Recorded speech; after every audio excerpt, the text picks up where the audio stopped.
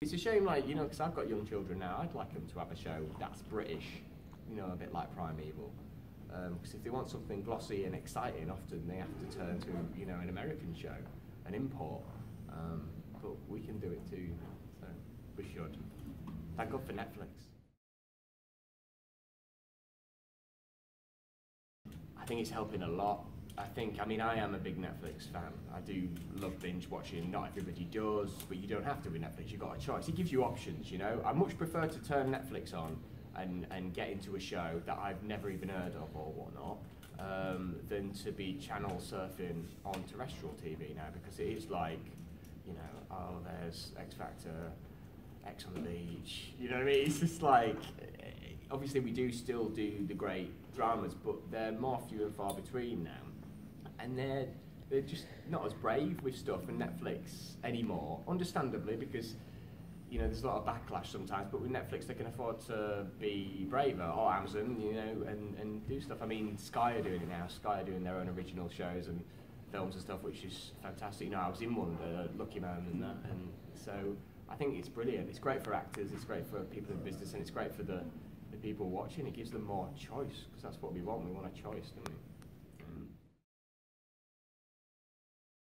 I've got a show coming out on Netflix in, I think it's August. It's called The Innocents. I can't say too much because it's not released too much. They've released a trailer now, which you can kind of see what it's about. I'm not going to say it in case I get into trouble, but it's got like Guy Pearce in it and some very cool people. So, and it should be quite, I think it's quite a classy show.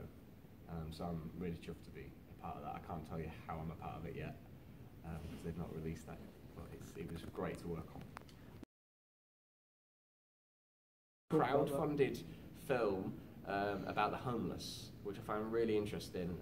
Mark Zammit, he's directing, it's his passion project really, which is obviously to me something where people just put themselves out there and go the whole hog. I really respect.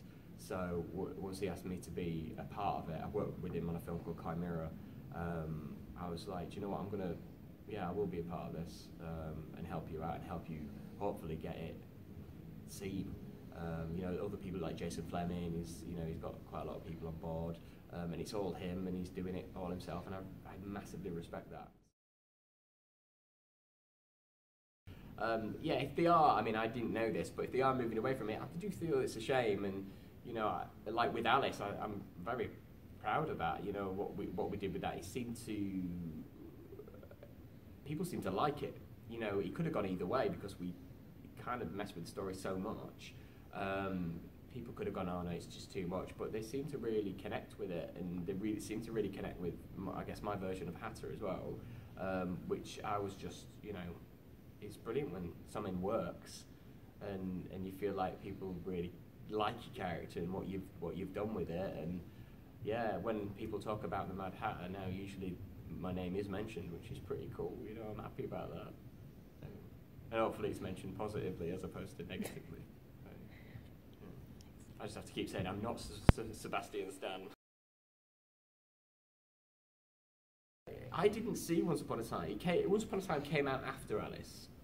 So obviously I'd already played Hatter. And when it came out I'd heard about it, but I didn't even know there was a Hatter in it. I don't know when he came into it or whatnot. The first time it happened was when Captain America came out and Bucky was on the poster, and people kept coming up to me going, are you in Captain America? So at the time, obviously, I think because our hair was quite similar and this, that and the other, and people had already started to confuse me, and then the hat thing even got even more confusing. So, but he's a fantastic actor, you know, and obviously he's got an amazing career. So, but people are going to compare all the time, you know. I haven't actually seen him play Hatter, so I couldn't comment on that. I'm sure he's wicked. Yeah. I don't think he's got a silver arm in it though, is it? No. Just checking. Although I do have, funnily enough, as my Hatter, I have a magic punch, which can punch through bricks and stuff, so it's kind of Winter Soldier-esque.